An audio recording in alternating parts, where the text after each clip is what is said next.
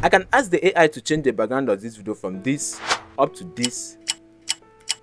I can also add it to place a chair in my back, to bring a desk on me right now, also add a microphone to this, and then we have a full studio. So what if I tell you that you can be able to do all this using just an AI and it's free in your mobile phone? Well, no doubt. So to do something like this, you just need these two applications. Number one, you need the ChatGPT for the prompts, and then you need the image effects for generating the image. Then after that, we're going to be making it to be live using the CapCut. So let's proceed.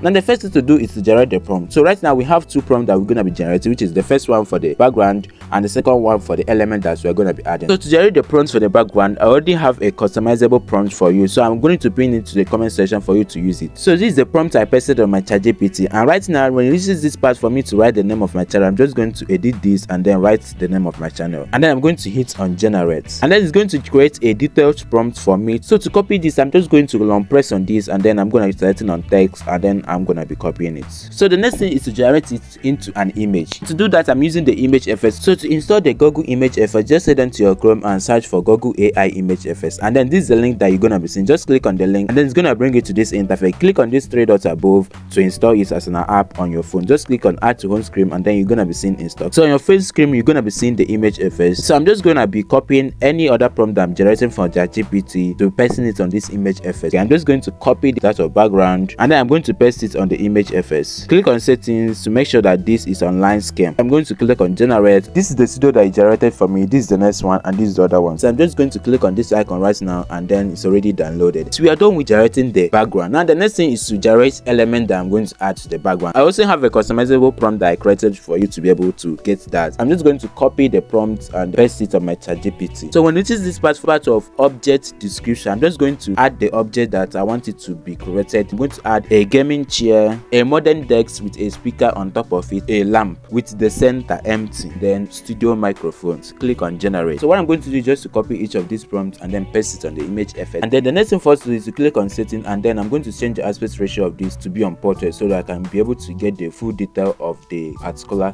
chair. So I'm going to hit on generate. Or you can see it have generated the chair. I'm just going to click on this icon to download all of them, and then we're going to be doing that to each of all these elements. So when I'm generating that of this, I'm going to make sure that the setting is on landscape so that we're able to get up the index of it. So I'm going to hit on generate. So this is that of Dex, and this is what is generated. I'm just going to click on download to download it. Now the next step is for us to make it to be a video. Now this is where the video editing app comes in. I'm using CapCut in this video, but you can use any video editing app of your choice. First thing to do is to import the background that you have generated. Just select the one that best suits you. I'm just going to click on overlay, and then I'm going to add the person. So I'm just going to click on remove BG, and then I shot it on a green scheme, so I'm going to use the chroma key. But if I don't shot it on a green scheme, I'm going to use the auto remover. So I'm click on chroma key. I'm going to remove the green color of this person here, and then I'm going to increase the intensity. Now the next thing for us to do is to put the chair. So I'm going to click on this overlay, and then I'm going to locate the chair. I'm just going to use the same method. Click on remove PG, and then click on chroma to remove it. Now the next thing is to make sure that this is fitting the screen. I'm just going to zoom it in. I'm going to click on layers, and then I'm going to drag this. I can see I'm already above this. You can adjust this the way you want it to be. So far, if you are driving knowledge in this video, please do wait to click the subscribe button, and don't forget to turn on the notifications so that you get notified anytime we post another content. Let's continue.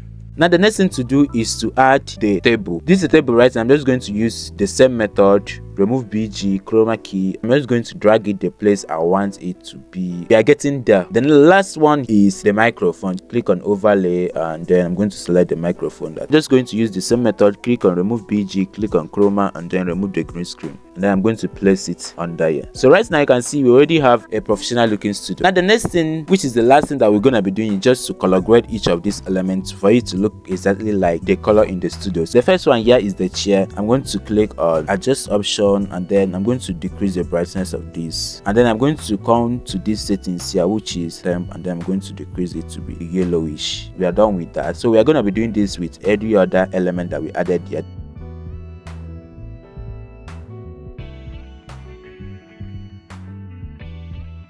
And you can see with this we already have a professional looking studio. Now in order to enlarge this, because I have a very long file, I'm just going to drag this to the place that this person stopped talking. I'm just going to do it with every other clip I have here.